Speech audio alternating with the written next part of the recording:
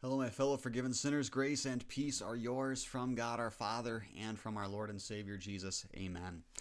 The Acts of the Apostles, often called simply the book of Acts, begins with a curious statement. Luke, who wrote the Gospel by that name, also writes this book, and he says that in his former book, again that Gospel, he wrote about all that Jesus began to do. Luke is pointing out that Jesus' life, death, and resurrection were not the end of his work, but just the beginning. Now, by his Holy Spirit, Jesus is continuing the work that he started among us, and he is continuing it throughout the world. The book of Acts shows us that what exactly Jesus started, namely the Christian church. And the book, therefore, gives us some really valuable insights into what it means for you and I to continue following Jesus in our day. For these and other reasons, this Easter season, we are going to look at the book of Acts in order to learn how we can continue what Jesus started. Today, we're going to start by looking at the sermon that the Apostle Peter preached on Pentecost. We'll consider just the first half of his sermon this week, and then we'll look at the second half of it next week. For now, we will read from Acts chapter 2. I'll read the first part of verse 14, and then verses 22 through 32. Then Peter stood up with the 11, raised his voice, and addressed the crowd. Men of Israel, listen to this. Jesus of Nazareth was a man accredited by God to you by miracles, wonders, and signs which God did among you through him, as you yourselves know. This man was handed over to you by God's set purpose and foreknowledge, and you, with the help of wicked men, put him to death by nailing him to the cross. But God raised him from the dead, freeing him from the agony of death, because it was impossible for death to keep its hold on him. David said about him, I saw the Lord always before me, because he is at my right hand. I will not be shaken. Therefore my heart is glad and my tongue rejoices. My body also will live in hope, because you will not abandon me to the grave, nor will you let your Holy One see decay. You have made known to me the paths of life. You will fill me with joy in your presence. Brothers, I can tell you confidently that the patriarch David died and was buried, and his tomb is here to this day. But he was a prophet and knew that God had promised him on oath that he would place one of his descendants on his throne. Seeing what was ahead, he spoke of the resurrection of the Christ, that he was not abandoned to the grave, nor did his body see decay. God has raised this Jesus to life, and we are all witnesses of the fact. This is God's word. You may have noticed that Peter begins his sermon with a lot of proofs of who Jesus is and what Jesus taught. The early Christian church was clearly established on real historical events that had proceeded then to change the course of human history. And so to that end, today, as we begin looking at the book of Acts, we will start by looking at a number of proofs for the Christian faith, and then we will go on to discuss the struggles that come with proofs, the reason that proofs for what we believe often fail, and then we're going to talk about our need as believers to commit our lives to allowing the truth to change our lives rather than the other way around.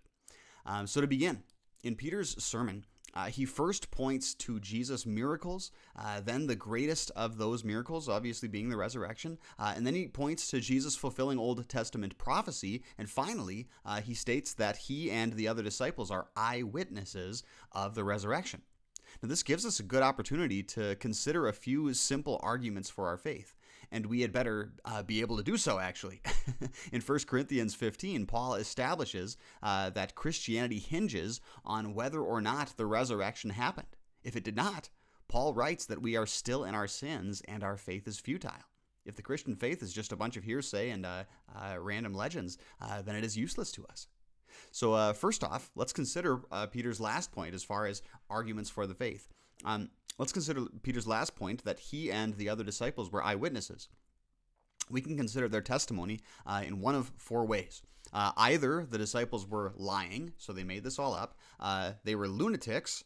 They believed it, but they had some mental problem, or they hallucinated, so they did not actually, they believed it, but they were actually still telling a lie, or it was all just a legend that was made up long after the fact, or they are telling the truth. Those are really kind of the four options, right? As far as the disciples' testimony, their eyewitness testimony. We can discount the liar theory right off the get-go because they really had nothing to gain from their lie. They taught lives of cross-carrying, poverty, and chastity, and then they were violently persecuted and killed for what they taught. So there really was no benefit to them lying. They had every reason to tell the truth if it was all something they were making up. There was no reason for them to lie. Hallucination or mental illness doesn't really adequately explain their testimony either. Again, because of the persecutions they suffered, they had every reason to question what they witnessed. Did we really see Jesus alive or not? Are we really willing to suffer through all this if we're not totally sure?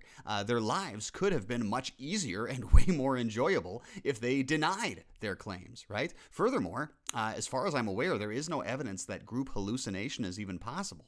In addition, the hallucination theory also doesn't explain the fact that Jesus' tomb was found empty. There's no way that hallucination would fit into that at all. The legend theory doesn't really work with the evidence because, as the book of Acts indicates, the disciples did not wait for decades so that stories about Jesus could become legendary. Instead, they began their eyewitness testimony almost immediately when anyone could go to Israel, go to Jerusalem, and verify the things that they were saying. The books of the New Testament also were written much closer to the events that they discuss than do most of our records of ancient history. By ancient world historical standards, Jesus' resurrection is one of the most verifiable events. And so this leaves us with one final option for the disciples' testimony, that they were telling the truth. So there's the possibility of what that means regarding the disciples' testimony. We could also go with the minimal facts argument, which takes 4 events that most scholars, even unbelieving ones, will accept as history. Number 1, Jesus was crucified and died. Number 2, he was buried. Number 3, the tomb was found empty. Number 4, the disciples claimed that he was alive, even dying for that claim. Again, the simplest explanation of all those events together is that Jesus bodily rose from the dead. There's a maximal facts argument, which carefully analyzes the New Testament texts, specifically the Gospels and Acts, and finds the myriad of examples of how they show themselves to be accurate historical documents for that time, for that place, for that culture in history, and also how they verify and agree with each other in often small and subtle ways that really would not make sense if they were simply making things up, or if these were simply oral legends that were passed down. The argument also concludes that if these writings show themselves to be so accurate and honest in all of these little ways, what reason do we have to turn around and then accuse the Gospels of being wrong when it comes to the biggest claim that they make, that Jesus rose from the dead? There's also the argument from other messiahs.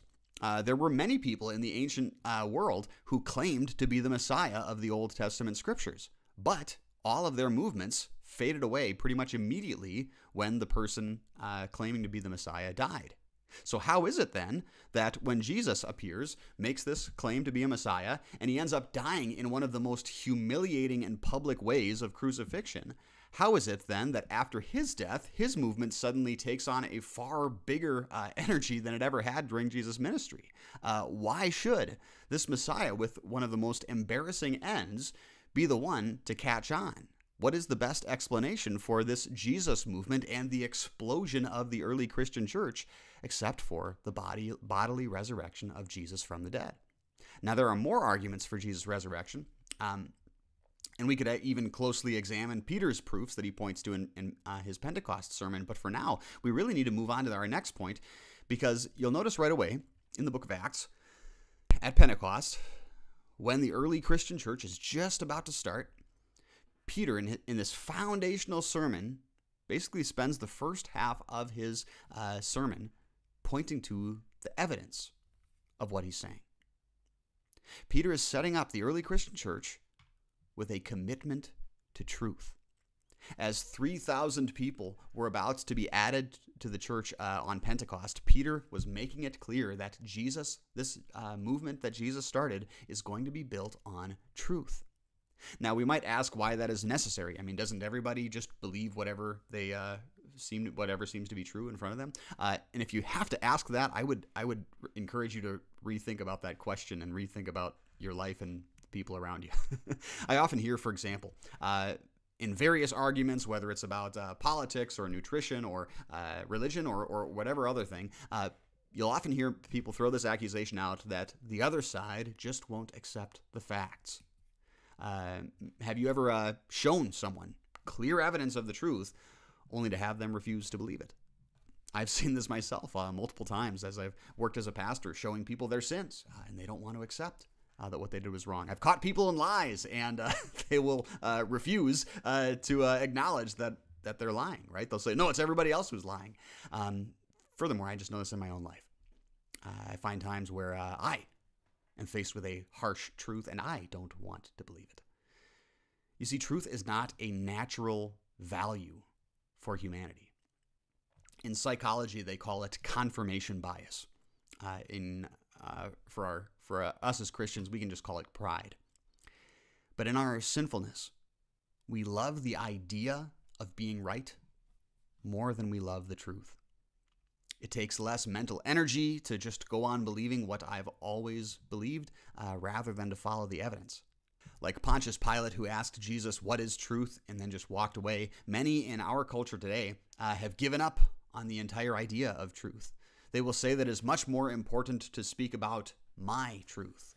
Others will say that the truth is too divisive, that we should just agree to disagree so that we can all get along and ignore that pesky truth.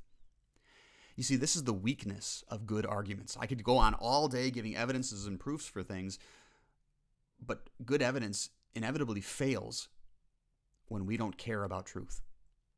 When all we care about is puffing up our pride, there is no point in following the evidence because we're not going to care. If I am more committed to chasing after convenient lies rather than hard truths, then all the evidences in the world don't mean anything. But the Christian church, as it was beginning on Pentecost, made it clear right from the outset that they would relentlessly commit to truth. And Jesus had taught them this throughout his ministry. You can find plenty of places in the gospel when Jesus embarrassed his disciples by showing them the truth. Furthermore, as we've already said, the early Christian church had plenty of reason to cling to convenient lies, especially as they were going to be facing persecution. But, again, right at the outset, relentless truth was a core value of this movement that Jesus started. And so especially today, in our day, with all of our misinformation and propaganda, with our mainstream media news that is constantly caught in lies, with an internet that makes it really quite true that a lie can travel all the way around the world before the truth has time to get its boots on, with our endless entertainment, which makes it easier than ever to just distract ourselves and ignore those hard truths, we Christians, need to carry on this tradition of relentless truth. We cannot believe everything that we hear. We need to be careful of our tendency toward convenient lies. We need to hold to the truth, even when it is embarrassing, even when it hurts, even when it makes everyone hate us. And that is what we see from the early Christian church in the book of Acts. And so that is what the Christian church needs to continue to be until Christ comes again. But there's one last aspect of being committed to the truth that we really need to consider today as well. This maybe wasn't an issue for the people back in Peter's day, but C.S. Lewis pointed this out. He described how there was a time in the past when men, if their beliefs were changed about something, they would have changed their lives to reflect the new thing they now believed. And then Lewis laments that this is not who we are today.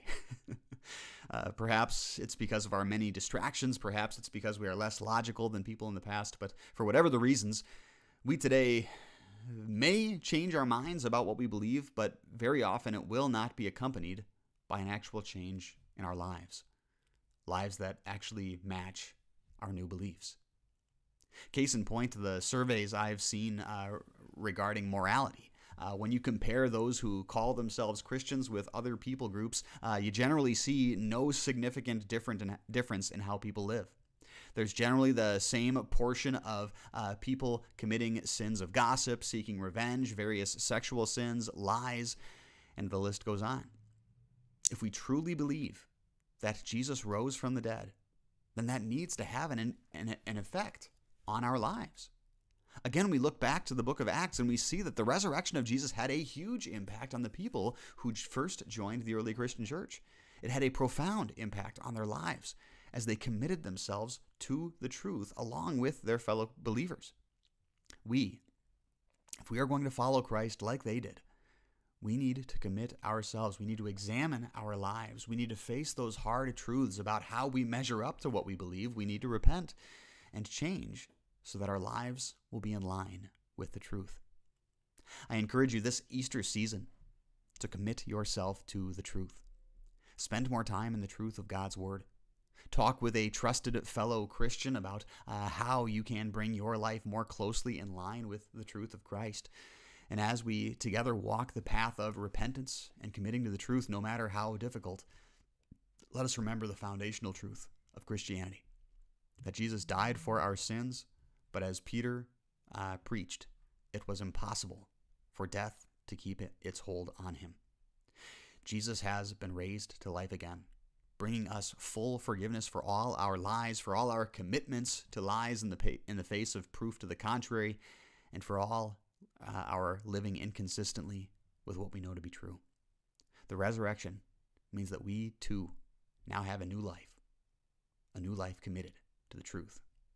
Amen. And I say, can't be that easy. And he said, and no, it wasn't easy, but be still and know that I am God. Be still and know